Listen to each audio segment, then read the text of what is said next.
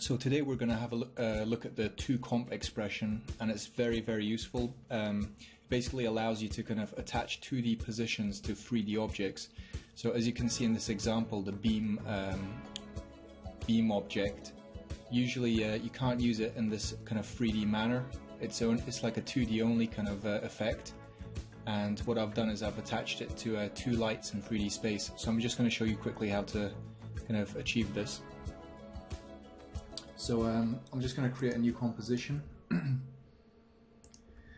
and I'm going to create two lights, point lights, and as you can see lights have free position coordinates. I'm just going to hit Ctrl D, create light 2, and move that out of the way, and I'm going to add a camera to the scene.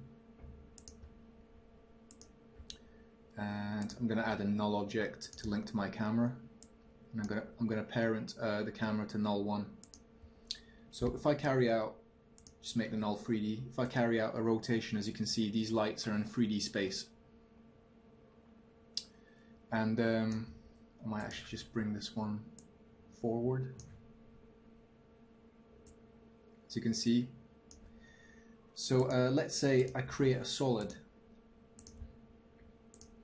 black solid, and I attach generate the beam, and what I'm going to do is I'm just going to choose a start and end point,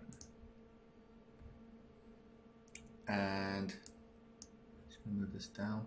Whoops, sorry, the solid was a 20 by 20 pixels, so if you just click make comp size, that solves that problem. Generate beam.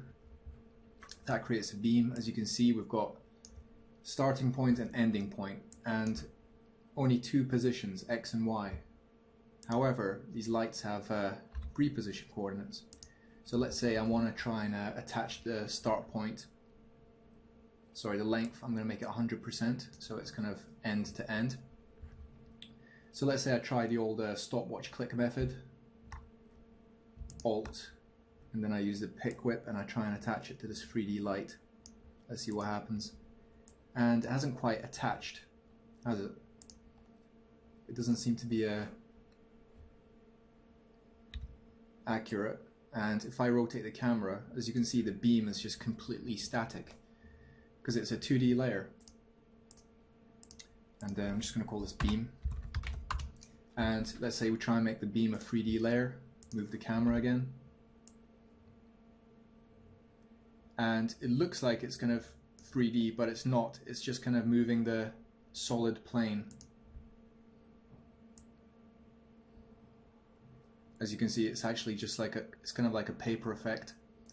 So to genuinely attach this in 3D space, we're going to use an expression called toComp.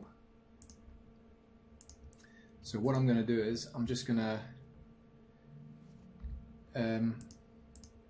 go back to my expression. I'm just going to delete all this. So this comp layer, light 2, and then after the dot, I'm going to put in toComp, open rounded brackets, open square brackets, 0, 0, 0, close square brackets, and close rounded brackets. If I click away, as you can see, now this is linked to the 3D coordinates of light 2. And if I rotate now, it really is 3D.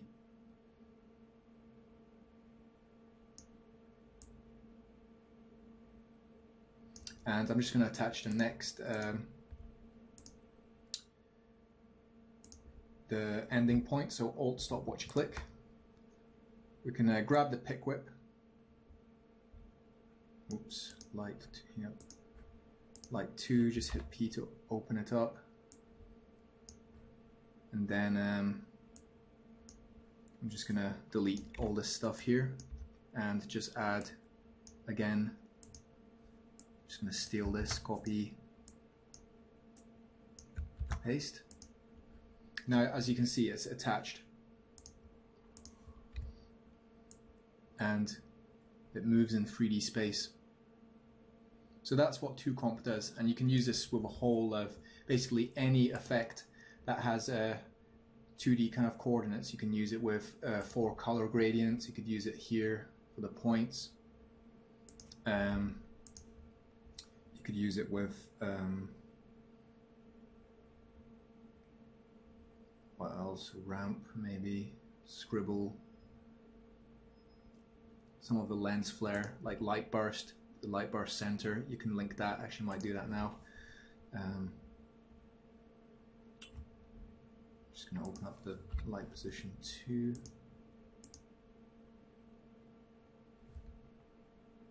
Oops, I put the light burst on the null. That's not a good idea. So let's just create an adjustment layer and put the light burst there. And I'm going to Alt stopwatch click, go down and link it to light position 2.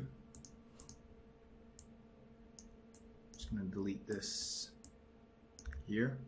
Hopefully my toComp isn't in the clipboard, so I'm just going to write it again quickly. toComp square bracket 0, 0, 0, like that. And as you can see, it's kind of attached to the light 2, and it just kind of follows that coordinate there. So you can get some interesting effects basically using this method.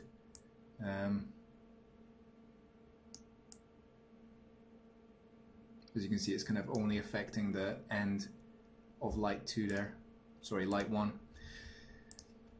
So yeah, very useful expression, and I'm